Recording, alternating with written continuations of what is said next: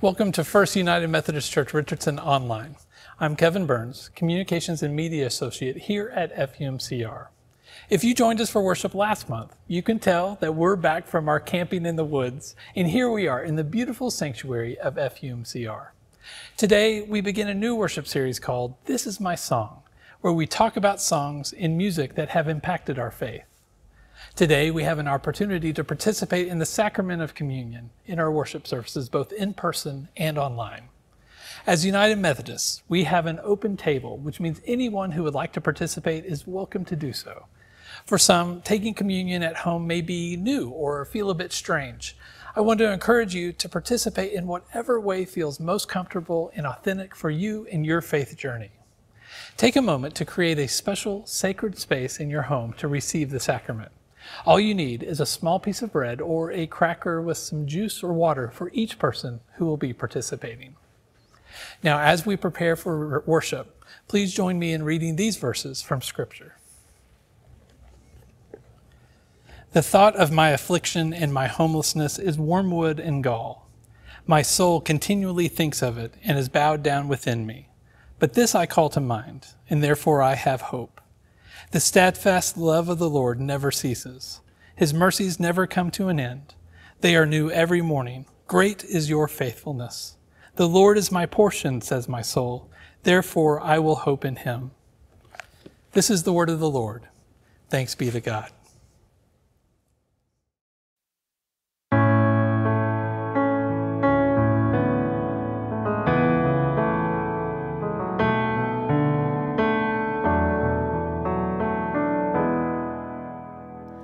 Great is thy faithfulness, O God, my Father. There is no shadow of turning with thee. Thou changest not, thy compassions, they fail not. As thou hast been,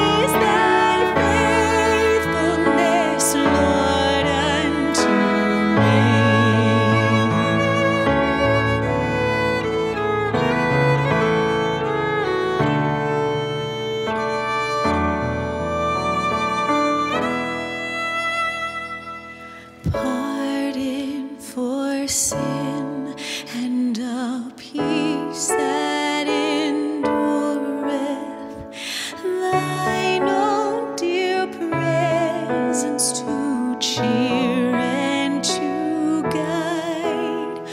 strength for today and bright hope for tomorrow. Blessings are mine with 10,000 beside. Great is thy faithfulness. Great is thy faithfulness. Morning by morning, new mercies I see. All I have needed, thy hand hath provided. Great is thy faithfulness, Lord, unto me.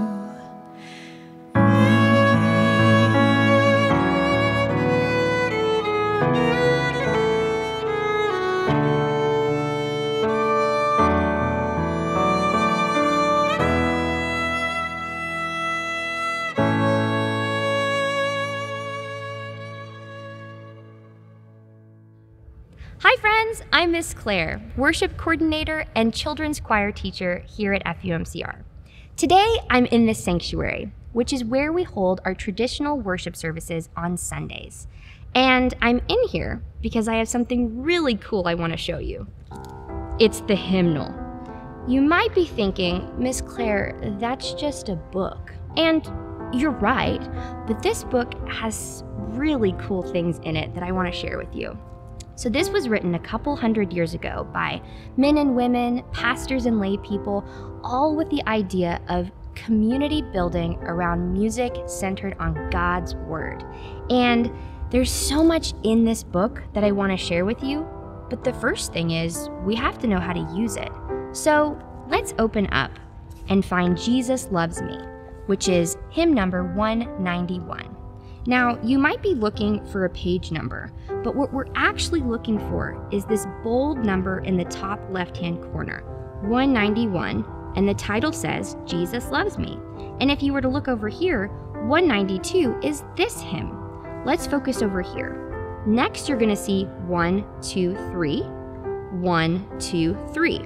And you would think that we would read them in this order and then go down, but that's not what we're gonna do.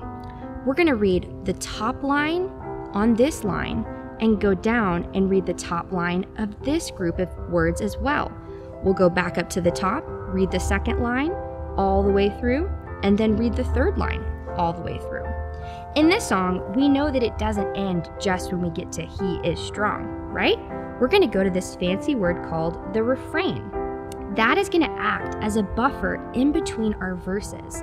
So we'll sing one verse, and then we'll sing, yes, Jesus loves me, yes, Jesus loves me, before we go into the next verse. But sometimes we don't know the words, sometimes we don't know the song. So all you need to do this week, you don't need to focus on the music notes quite yet. You can just listen along and see if you can catch on, or you can practice just reading the words, praying with those words, or even saying them out loud like poetry, and we can figure out the music another day. So, after we've learned how to use the hymnal, I hope that this week, if you go visit a friend's church or you come visit us, if there's a hymnal somewhere near you, I hope that you take it, flip through a couple pages, and find a song that resonates with you. It might be a song that you keep with you for the rest of your life. But I promise you, wherever you are and whenever you find this hymnal, I don't think you'll be disappointed. I'll see you next time. Bye! Thank you so much for that wonderful children's moment, Miss Claire, and we love that you teach us about our faith. And if you have questions about faith or church, or if you want to let us know some things that are going on in your life, I hope that you'll text to connect and let us know those things so that we can be walking with you on this journey together. My name is Allison Jean, and I am the pastor of modern worship here at First United Methodist Church, Richardson.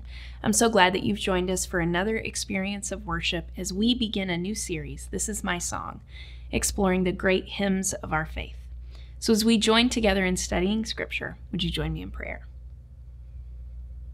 Gracious and loving God, may the words I speak and the meditations on all of our hearts be pleasing and acceptable to you, our rock, our Redeemer, our Savior of the world. Amen. One of my absolute favorite team-building exercises in life is karaoke.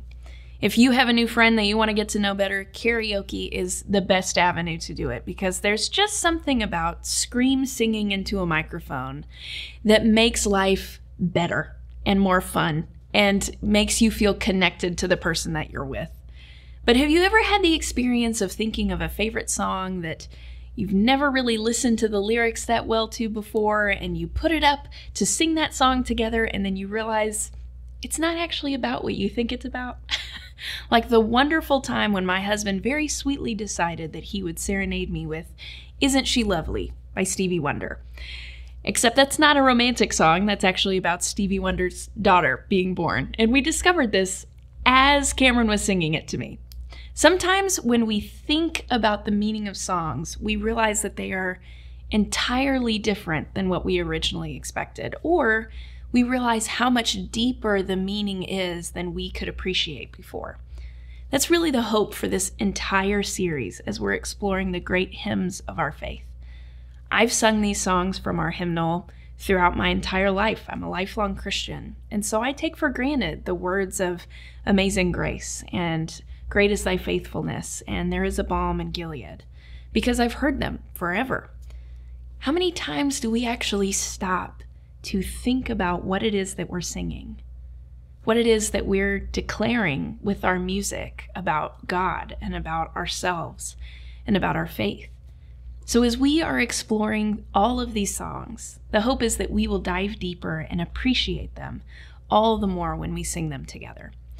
And this week, we're looking at Great is Thy Faithfulness. It's a top hit hymn. A lot of people request it and love it very dearly. It's one of my favorites too. And as we dig into where these hymns come from, we'll notice that a lot of them actually start with Scripture.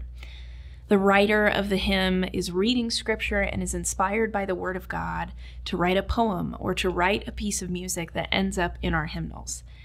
And Great is Thy Faithfulness is no different. It actually starts out, though, in a scripture that you might not expect. It's from Lamentations. Now, Pastor Sarah, who's on our staff, is the only person that I think I've ever heard who actually has said, "I love Lamentations." I think most people feel about Lamentations the way they feel about Leviticus. It's not a top hit request of Bible studies from the congregation because it's really a sad book. I mean, the title kind of tells us everything. Lamentations, which comes from the word lament. Now, that's a pretty churchy word, and if you're unfamiliar with it, the Oxford Dictionary defines it as a powerful expression of grief or sorrow.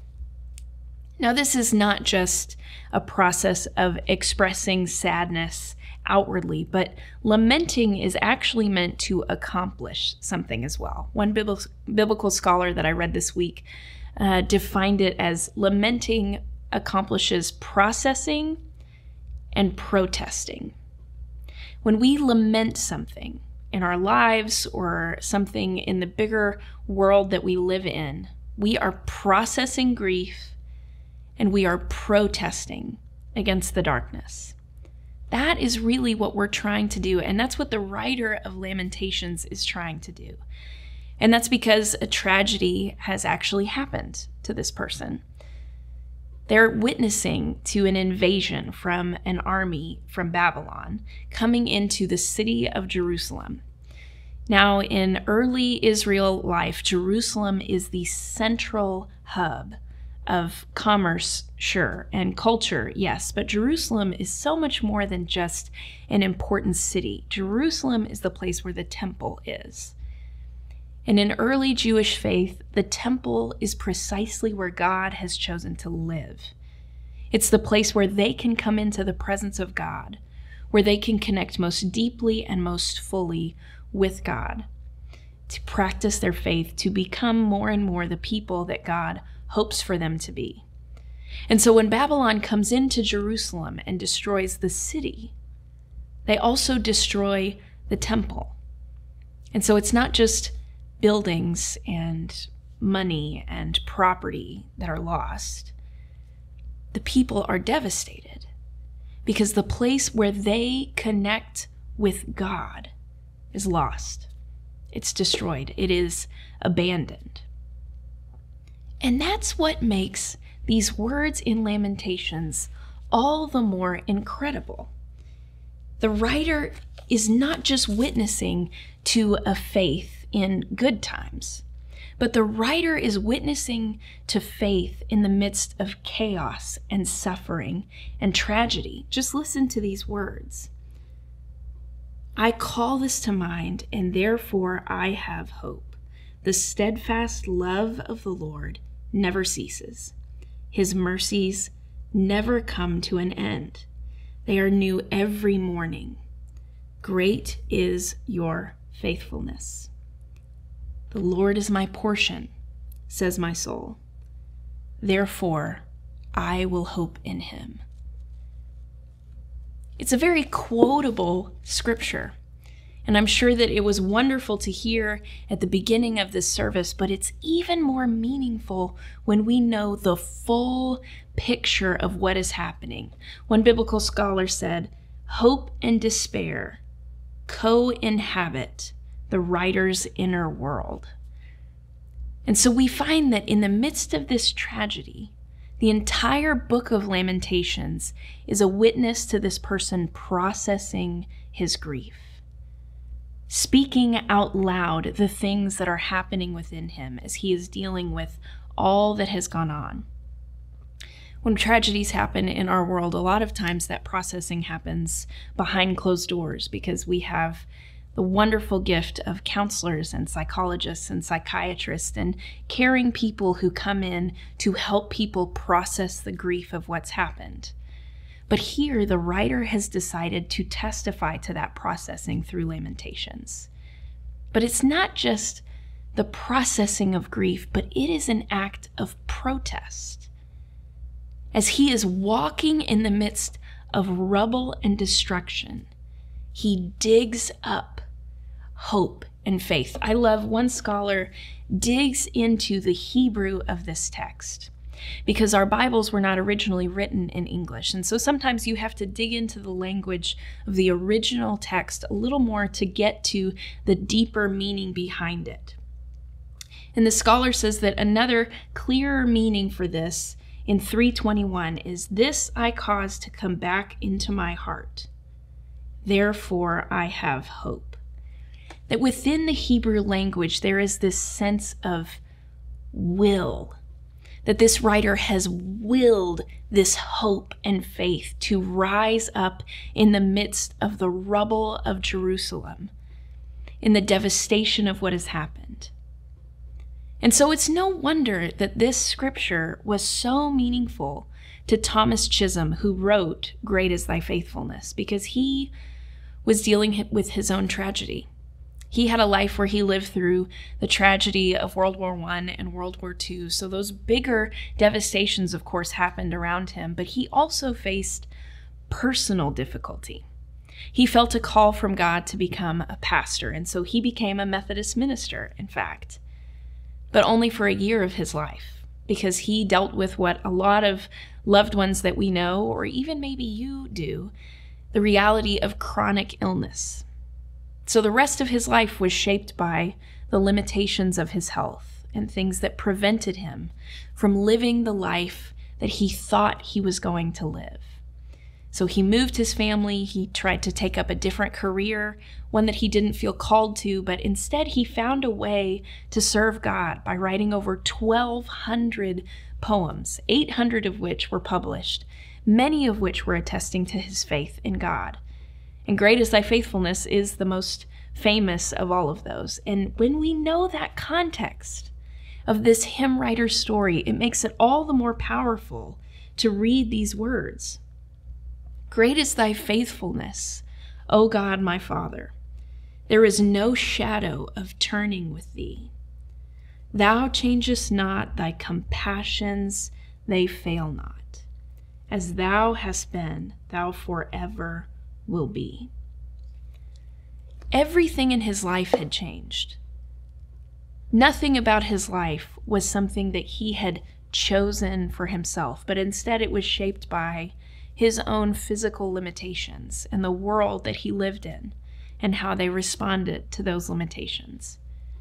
And in the midst of that, in the midst of all of this change that he did not choose, he attests to the fact that God doesn't change, that God's faithfulness is constant, never ending, that the one thing that he could count on in the midst of even his own body failing him was God's faithfulness. And the message he shares in this hymn is that God's faithfulness sustains us.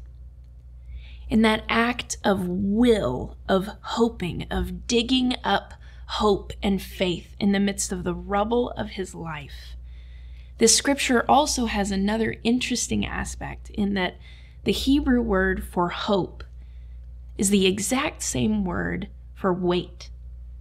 We think of those as two different activities that are separate from each other, and we assume that if we hope enough, then God will act immediately. But Chisholm lived his whole life with this illness. His hope was not for this world, but for the eternal. And so how did he move day in and day out, dealing with his life, the changes he did not choose? He looked for hope in every place he could. Listen to this second verse. Summer and winter and springtime and harvest.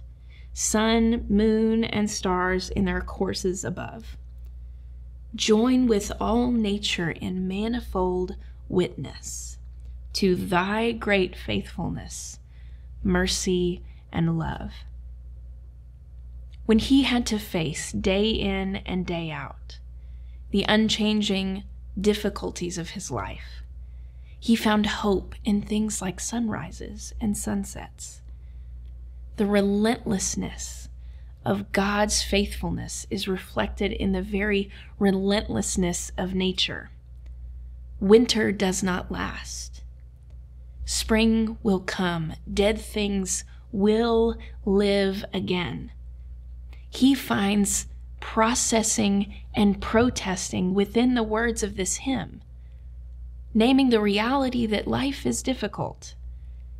But we can dig up faith and hope out of the rubble of tragedy around us and protest against that darkness to say, this will not have the last word. Pardon for sin and a peace that endureth, thine own dear presence to cheer and to guide, strength for today and bright hope for tomorrow, blessings all mine and 10,000 beside. We sing these hymns because even though this was written almost a century ago, it still has so much power and meaning for us. This song is one of my favorites, but it really didn't become my favorite hymn until everything fell apart in our lives. Some of you know, if you listen to our More Than Sunday podcast, that my son Calvin was born, and we thought he was healthy and had all the typical markers of a growing baby. And when he was 1 month old, we found ourselves in a doctor's office being told he had a heart condition and that he was actively dying. And we had no idea. So we spent 8 hours in chaos. If you've ever had a day like this, you know that doctors and nurses flood into the room when you finally get into a hospital room, and they're setting up machines and medications and monitors and all of the things to tell them, how is this patient doing? And so Cameron and I just had to sit on a couch in the back of the room and watch as these medical professionals cared for our 1 month old in ways that we couldn't. And we waited and waited for everything to kind of quiet down, and it finally did after a full day.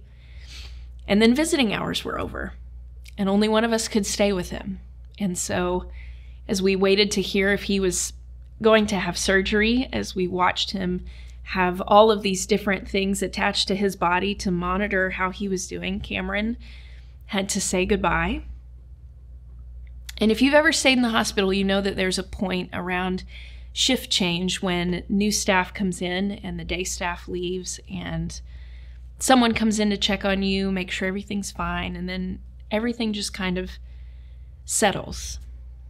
The nurses go to their stations for the night and they turn down the lights, and I found myself in a room alone with my 1-month-old, not knowing what was going to happen, knowing he was sick, knowing that his life was very much at risk. And the darkness almost overwhelmed me. I didn't know what to do. And in that moment, the words of "Great is thy faithfulness" came into my head. Strength for today, bright hope for tomorrow. Thine own dear presence to cheer and to guide. I didn't have the will to dig up hope and faith in that moment as I looked at the rubble of our lives. But the voices of my parents singing this hymn over me as a child, and the chorus of my home church congregation proclaiming, "Great is thy faithfulness," the voices of my grandparents who took me to their home church came into my mind, and I knew that that hospital room was filled with the faithfulness of God. I didn't have time to process. That would come much later. But in that moment, I was able to protest against the darkness, to lament what was going on, but also proclaiming that I knew God was there. And now Calvin is healthy and happy and growing as any almost 2-year-old should, and running around all over our house. And on those nights when I am exhausted from parenting or overwhelmed from work or the tragedies of our world, I still find myself singing, "Great is thy faithfulness, Lord, unto me." And even in this act of worship, when we gather together in this place, in this special way online, this is a protest against the darkness. On the night in which he gave himself up for us, Jesus protested against the darkness that could overwhelm us. He protested by breaking bread, by offering it to his disciples and saying, "This is my body, which is given for you. Do this in remembrance of me." And when the supper was over, he took the cup. And out of the rubble of the sinfulness and brokenness of humanity, he said, "This is my blood of the new covenant, poured out for you and for many for the forgiveness of sins. Do this as often as you drink it in remembrance of me." So today, as you receive these elements of communion, as you serve one another by saying, "This is the body of Christ, which is given for you, and this is the blood of Christ, which was shed for you," may we all know that we are protesting against the darkness of this world and naming God's never-ending faithfulness that continues even to this day in this gift of grace. Thanks be to God.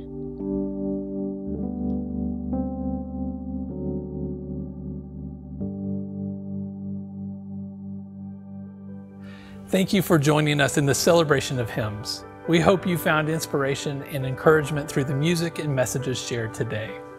Wherever you are and whenever you find this video, we hope that you are blessed and encouraged. If you aren't feeling connected to a church home right now, we want you to know that FUMCR Online Community is a place for anyone, at any time, for any reason, and we'd love to connect with you, to pray for you, or just to say hi. Text us anytime at the number on the screen.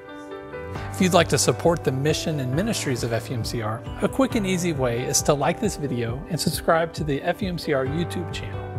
By liking this video, it will help others find this worship service who may not otherwise see it. You can also support FUMCR by giving at the link on your screen. If you're interested in learning more about officially becoming a member of FUMCR, or you're ready to take this step, we encourage you to text us at the number on your screen or visit fumcr.com/join. Becoming a member of our faith community is a commitment to grow in your relationship with God, to support and encourage one another, and to be a light in the world. Whether you're near or far, we welcome you to be a part of our faith family. Thank you again for joining us in worship today. May your week be filled with joy and the melody of faith.